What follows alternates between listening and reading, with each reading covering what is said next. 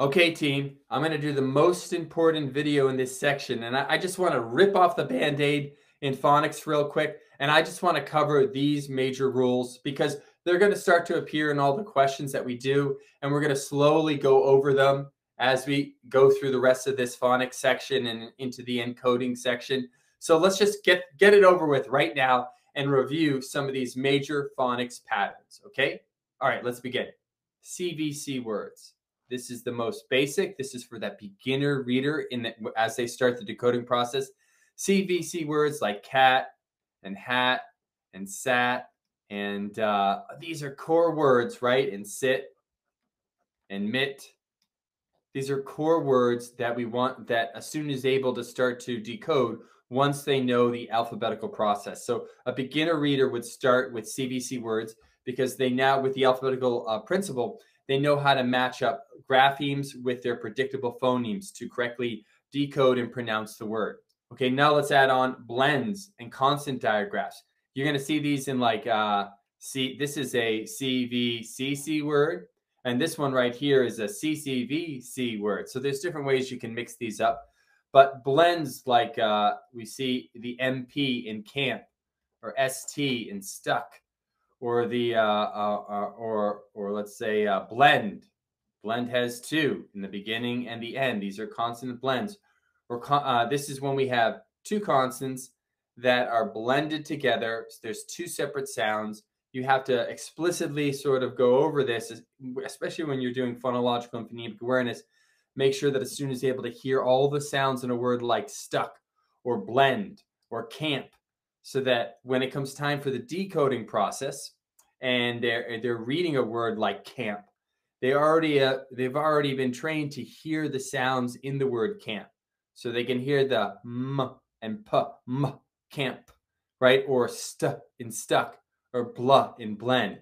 So we do those explicit phonics activities like say it and move it, or some type of phoneme segmentation activity where we're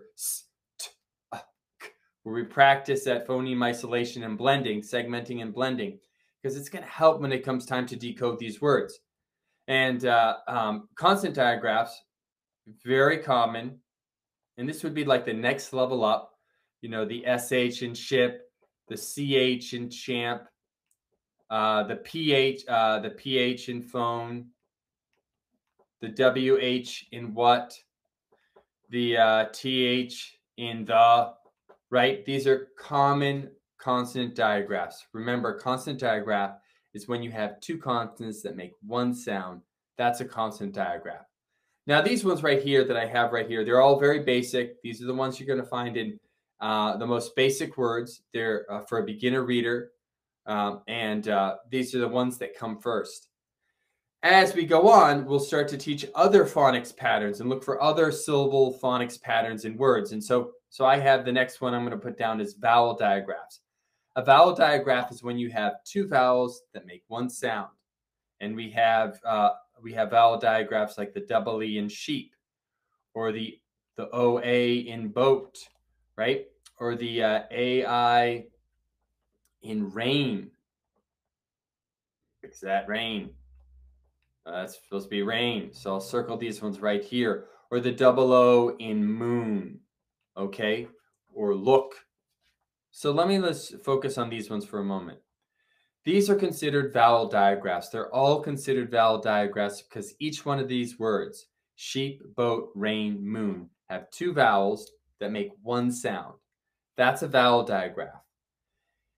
If we want to look at that subset, or a group of vowel digraphs within this group that have two vowels that make one sound where the first vowel is long, then we're going to be looking at words like sheep with the double E, or boat with the OA, or rain with the AI. And these are where the first one is long and the second one is silent.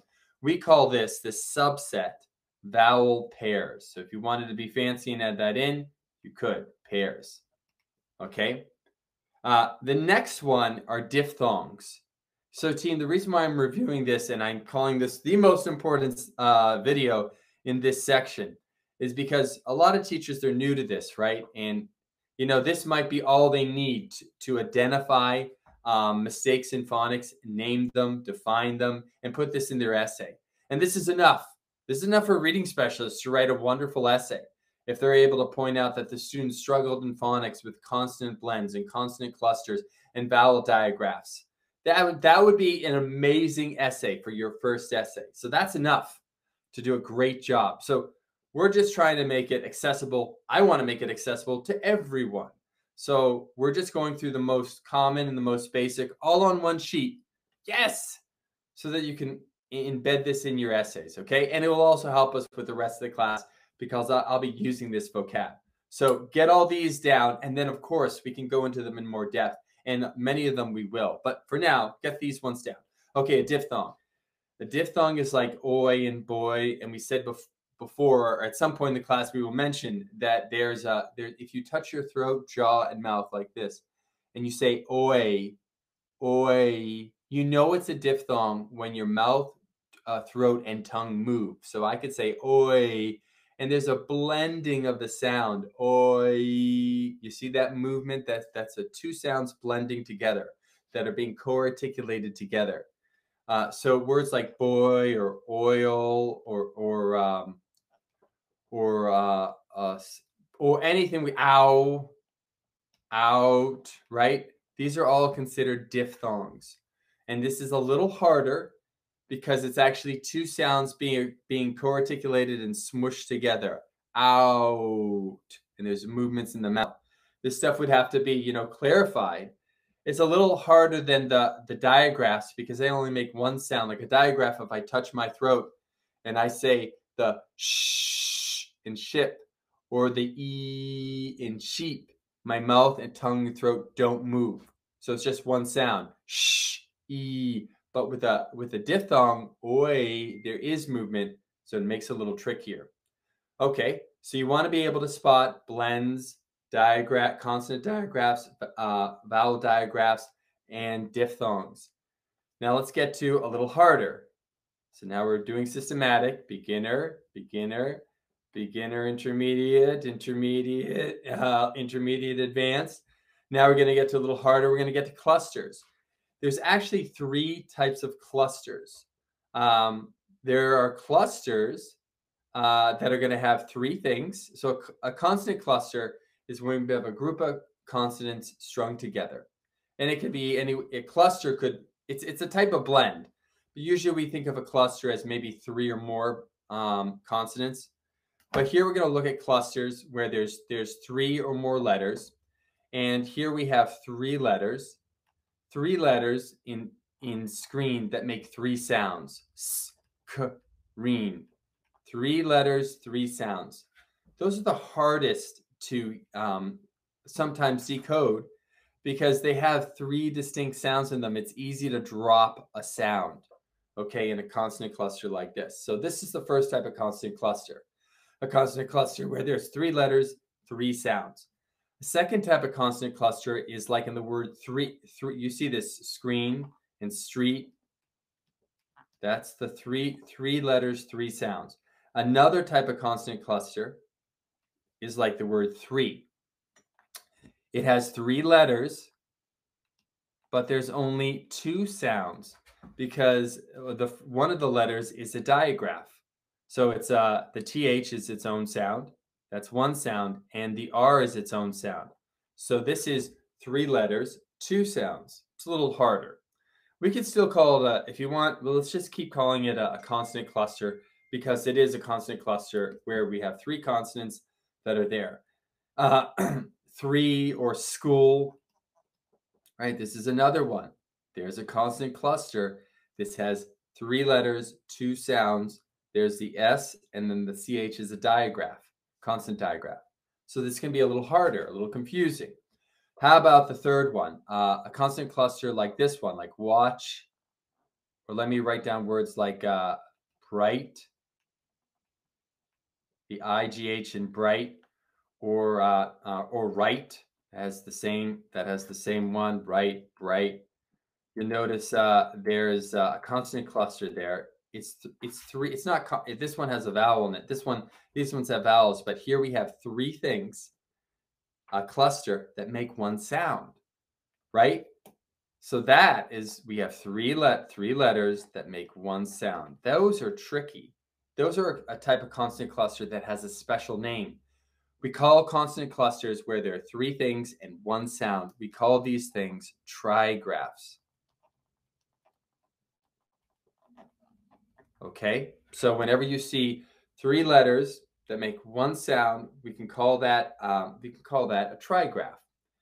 Now look, if I'm throwing you off with all this vocabulary, just get the basics.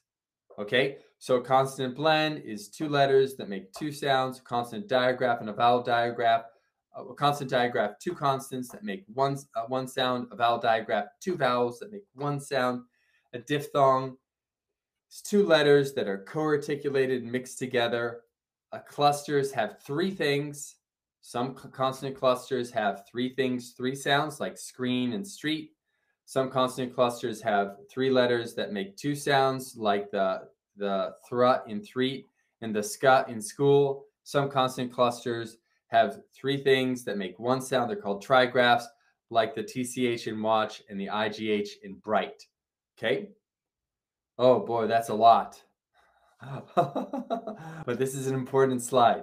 Okay, last one. This actually, it has controlled R.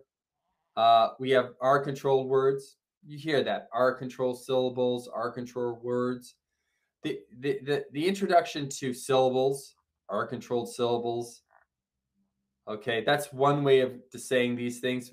We're going to right now just call it R controlled words, and we'll get to the different types of syllable patterns later on. But R controlled, you ever see R controlled words? That's anything with a, with a R in it.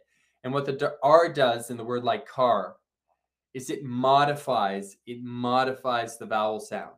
Okay, modifies it just enough to make it not short and not long. So you see this in words like car or turn. It's not in car. It's not like cat. It's not like cat. It's not ka. We're not parking a car, and it's not long a either. It's right. And same thing with turn. It's not turn. It's not an sound. It's not a u sound. It's a modified sound. Or in the word surprise. Surprise. It's right there. It's not long u. It's not short u. So R control is a very common one, and you should be able to spot if a student's having difficulty with R control words. And there's one that should be here that we'll be doing a lot, but there's one that we should definitely do, and that's silent E or magic E. These are words in the words like save and move and gave. Okay, there's that, and there's other combinations of magic E as well. But whenever we have that silent E here, that silent E, that E at the end, it makes this vowel long. So we think of that as magic E or long vowel, or any type of combination that you know of that's a very important one that we'll see. So look, I gave you 11 different phonics patterns to think about. CVC words, blends, consonant digraphs, vowel digraphs, diphthongs, clusters, a whole bunch of different types of clusters. We could just say consonant clusters for now, and you can study those three different types of consonant clusters. Controlled R, silent E or magic E. Okay, and there's more, that we'll add on in the class. I'm glad that we're getting this out of the way, and now you can study these, okay?